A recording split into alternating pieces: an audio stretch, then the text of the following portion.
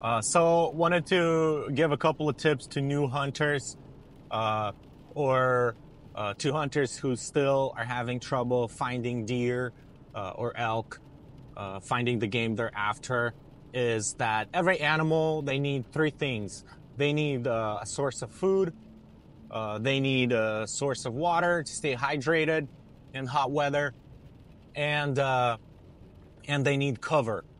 For cover, it is going to be their shelter. It's going to be their home where they sleep, where they rest, where they bed, where they take cover from predators, where they take cover from heat, where they take cover uh, from rain, or from like thunderstorms. So primarily for deer, uh, the clear cuts are their food source. In Oregon here, we don't have much trouble, at least on the west side, of water supply because it rains. There's a lot of creeks, and for shelter, they love uh, they love thick forests. So to get your chances of harvesting an animal, a deer or an elk, I would highly recommend choosing one area. Of course, all of your scouting needs to be done before the season starts, because when the season starts, you're not scouting anymore, you're hunting. It's the same as all of your preparation for a test or an exam. It has to be done before the test or the exam starts. So all of your learning needs to be done before the season starts. So pre-scout your areas. What I like to do is I like to scout, three new areas before the season starts, and then towards the beginning of the season, I choose one area and I will focus on that one area for the rest of the season, if there's animals, of course.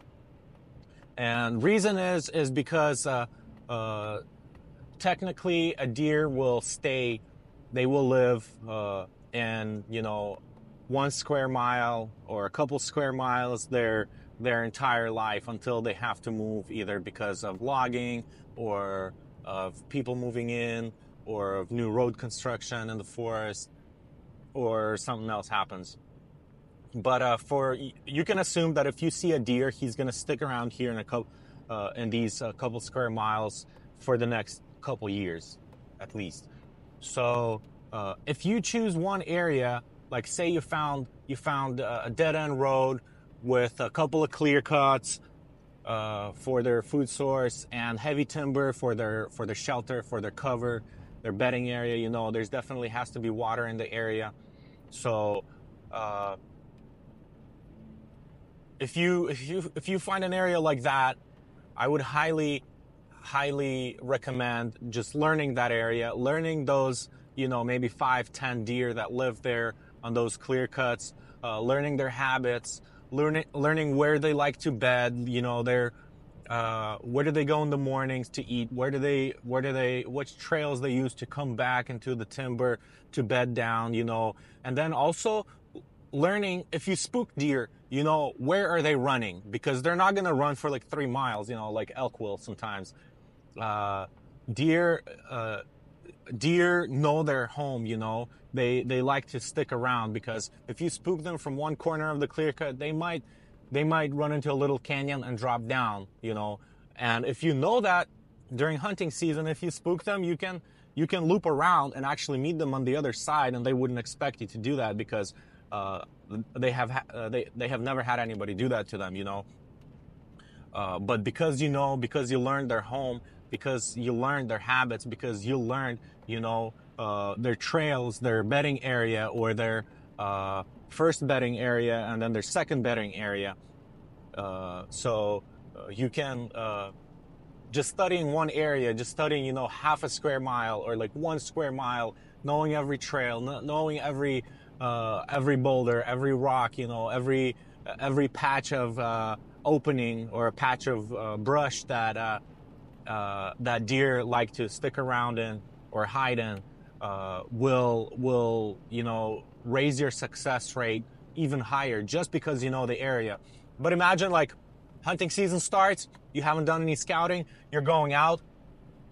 First time you're on this road, you get to a clear cut that you saw on Google Maps, and there's like 5 trucks parked on that clear cut. That's a disappointment. That's one reason why I stopped rifle hunting, is because there's so many people out there. During archery season in September, there's a lot of hikers. There's a lot of people that still like to get out and go shooting, but less people who are hunting. You know, less people who are hiking through the forest because or shooting rifles and stuff. Just learning the area, learning the deer, learning what they like. You know, where they like to eat in the mornings, where they like to eat in the evenings, will raise your success way up high. Another thing is hunting into the wind, because if the animal hears you or sees some movement, it might think that you're another animal, or you know, if you freeze and not move for a couple minutes, it might lose interest and think that it just saw something that's not there. But if the animal smells you, you're done. So that's one thing I learned. Always hunting with the wind in my face, because if the animal doesn't smell me, you can assume it does not know that you're there. So you can be within 20 yards of a bear, and that's what happened to me this year. I was within 7 yards of a bear, and he was coming to me because he thought I was an elk because I was downwind. I had a cow call in my mouth, and I kept calling, and because there were other elk around that I was trying to track, that bear thought I was an elk. So he just kept coming to me through the bushes with its little cub. That's dangerous. And I had to actually loop around the bear for the wind to carry my scent to the bear. And he didn't see me. But when she smelled me, they were gone. Both of them were gone. So, and I did that on purpose because I was going to an elk, and I got into this bear that was between me and the elk, and she was coming directly at me. I looped around like 10 yards for the wind to carry my scent to her, and as soon as she smelled me, she knew I was a human being. They were gone, and I was able to get to that bull. So learning the area, learning the wind, and learning what the animal likes to do, because in some areas, you know they have heavy cover, they can feed until 11 o'clock. In other areas and huge clear cuts, you know, where they have to walk quarter mile to the timber, they're going to be in the timber before the sun comes up, because they know they can't be caught in the middle of the day, in the middle of the clear cut, because of hunting pressure. They see, you know, trucks driving around, and the animals are smart. The animals are smart.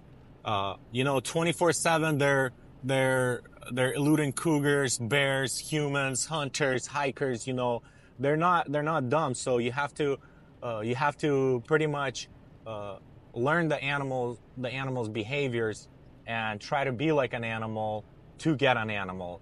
So if you're trying to get a deer, you gotta go where the deer want to go. You gotta do what the deer want to do.